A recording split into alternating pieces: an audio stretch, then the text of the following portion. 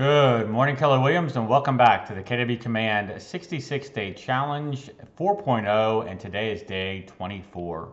So yesterday we talked about document management within opportunities, so we're going to dive back into that opportunity and talk about how to load documents into our placeholders for compliance.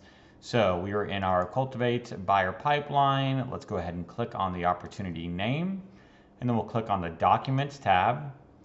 And yesterday we selected this checklist, which is one of the checklists that I have available in my Keller Williams Command account. Each of us are going to have different checklists depending on how our market centers built these out. But this is the one that I've selected.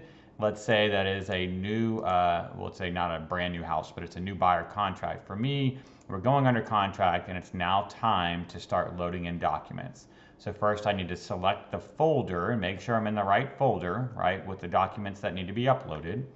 And then from there I have a couple of different options. So I can bring them in one by clicking on Add a File, or I can bring them in multiple documents at once by clicking on Attach Multiple Files.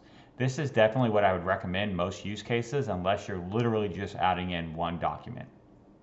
I'm going to click on Attach Multiple Files, and you'll see I get this pop-up that shows up, and basically on the left-hand side it shows me all of the document placeholder names.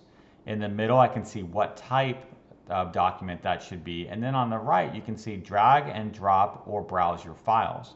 Now that's because I have it set to manual, which means that I could click here and then it would open my actual hard drive, or my Google Drive in this case for me, and I could go through and find my buyers and then start bringing in documents from there.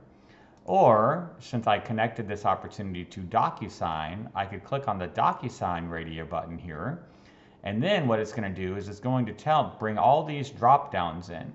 And so if I was looking for the broker notice to buyer tenant, I would come through and say, okay, let me find broker notice to buyer tenant. Here it is. No, that's not it. Let's just do buyer representation agreement, and here is the buyer representation agreement. And contract fully executed, great, let me go fill that. Find that, here it is, 1 to 4 family residential, and so on and so forth. So basically I would just look at the document title, click on the drop down box, find that document from, and all of these documents are being pulled in from your DocuSign room that we created previously from the documents that were brought into that room, which happened in a previous challenge. So once we've gone through and pulled in as many of the document placeholders as we can, we would just click on attach. And then you're going to see on the right hand side now, these documents have now been attached to these placeholders.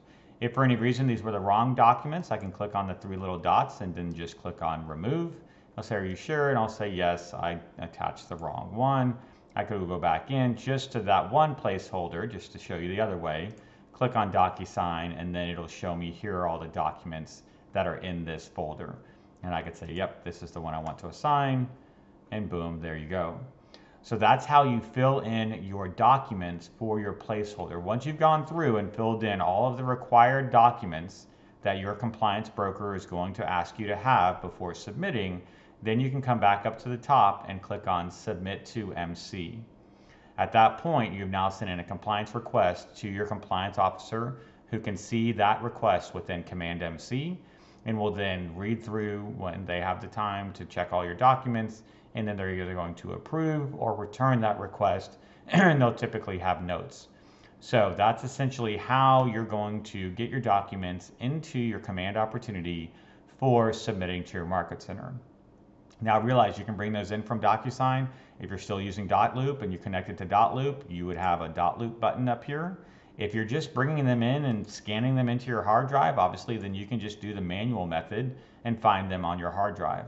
You can also load documents into your custom folders, one thing I didn't mention. So here's where I could load custom folders. So it might be that I'm going to add custom folders with floor plans and additional docs, right? And so that might be documents that don't necessarily go on any of these placeholders per se, but I want to keep them in there. And I could also come down and say I want to add an item. I just want to have the floor plan available for me to reference in the future in my document placeholders there. And so this would just be, let's scroll down all the way, this would be other. and then I could manually go find the floor plan document from somewhere within my command, or my computer, excuse me. And I could click on save, and that would then add a placeholder to the very bottom of the list for that custom document. So that's how we manage documents within KW Command, the Documents tab of our opportunities. As always, it's great talking to you guys, and I will look forward to speaking with you again tomorrow. Thanks so much.